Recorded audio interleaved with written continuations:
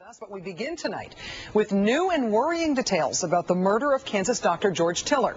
Today, confirmation that Dr. Tiller's alleged assassin, Scott Roeder, was in contact with the extreme anti-abortion group Operation Rescue in the months leading up to Dr. Tiller's murder. Up to this point, Operation Rescue has maintained that Scott Roeder was not a member of their organization, but evidence of a link between the two that was first inadvertently spotted in local television footage has now been followed up and confirmed. Check this out. Immediately after the Tiller shooting, when Scott Roeder was pulled over by police, local TV footage from KMBC captured a glimpse of a small note that was on the dashboard of Mr. Roeder's car. The note read, "Cheryl Op Rescue," and it had a phone number on it. Cheryl Op Rescue, we can now tell you, is Cheryl Sullenger. She is employed by the anti-abortion group as their senior policy advisor.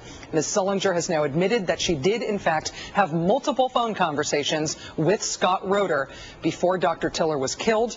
Those conversations were about Dr. Tiller.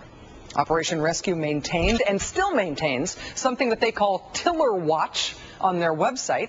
Allies of Dr. Tiller in Kansas say that until recently, Operation Rescue also posted online the doctor's real home address and the address of his church, which of course is where Dr. Tiller was ultimately murdered this weekend, allegedly by Scott Roeder. Cheryl Sullenger tells the Kansas City Star, quote, "I was polite enough to give him the information. I had no reason not to. Who knew? Who knew? You know what I mean?"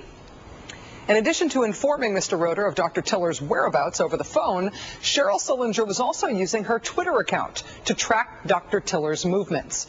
March 12th, 11:24 a.m., ambulance just took woman from hospital from Tiller's mill. Photos, video to come. Tiller tried to hide from us.